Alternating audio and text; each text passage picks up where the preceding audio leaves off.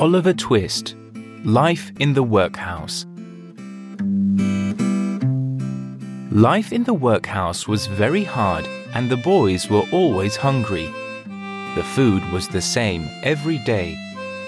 A bowl of soup, which was mostly made of water, and on Sundays a small piece of bread.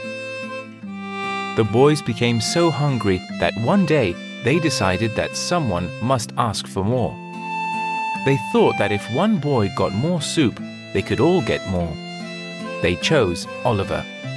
The master served the soup as usual, and the boys ate it quickly. "Go on then, go on," they whispered quietly and pushed Oliver with their elbows. Oliver was afraid, but he stood, picked up his bowl and walked slowly to the master. "Please, sir, I want some more." The master couldn't believe his ears. He looked at Oliver's pale, thin face and his empty bowl. "What?" "Please, sir, I'm hungry.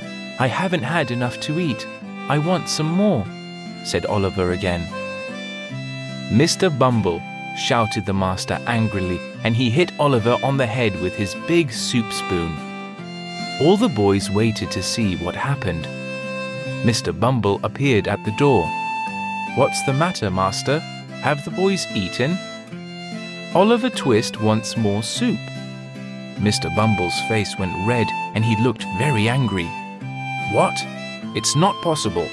No one has ever asked for more. Oliver Twist, you are a bad, ungrateful boy."